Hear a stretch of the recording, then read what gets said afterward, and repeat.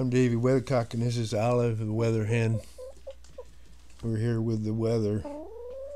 We got a little help. We got Albert.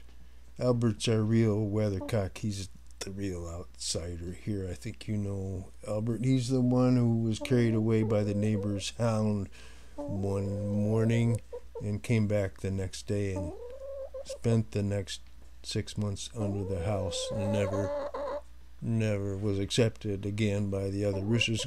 Came back without his tail. He looked kind of like a weather hen, but he's actually the expert around here.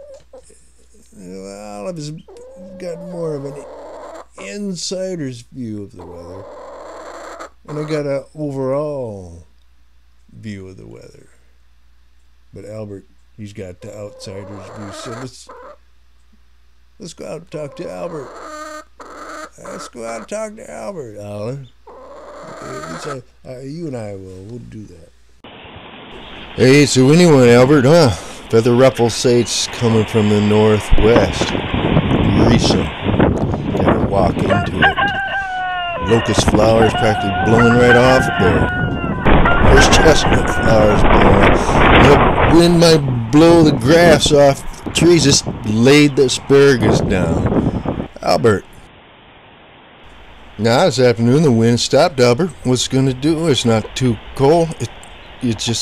When the wind stops, it feels warm enough. It'll even lay down, look up. It looks kind of tropical almost. Whoops. Yeah, beware things come out of a blue sky. Weather doesn't behave. There's a time for everything, and now's the time for baby chicks. It's the season, and I've arranged for this date. We got them. Come on, To yours, Olive. Yeah. Really? Yeah.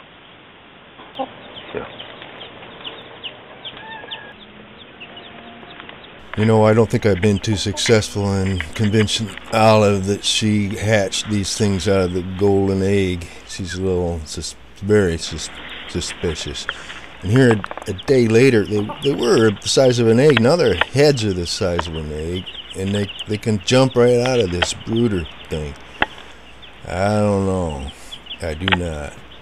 And now that she's familiar with them, Olive just find them a little annoying, and she's got to put them in their place, I guess. Now they're out and around. They're flying. They're in the wide world, and I'm it. The facts kind of line up on one side, but it sounds so much tougher and politically kind of red meat appealing to say, we're going to roam in Guantanamo and use intense communication techniques or whatever else they're talking about doing, or strip them of their citizenship. They seem to play well sort of in the kind of hot-button moment, but really intrusive moment. I think they slipped some hawks in here already. Most of these things fly better than Olive. Here's the first flight. A little aggressive, don't you think? Oh, man. Olive's established a little control, and she's got some respect and some tolerance, but these guys we're gonna have to get them on out of here. Look, their feet are huge. We're ready out there, but it's still a little too cold, and I don't know if I can drive them out of here. I can't catch them without breaking another leg. Look what the frost did to the heart nut. Well, tomorrow looks like it might. Is that a red sun? I don't know what to expect tomorrow or tonight. Is that a mushroom cloud or what? It's a terrible beauty. I don't know what's coming. I give up. I quit. Good night. That was the weather. Look for something else today. What is that? What are those streaks there? Hovering. Clouds are awfully ominous. Here, rain, Albert. Did you thunk it? I never would have known. Well, we can use it in the bank. Let it rain. Let it rain.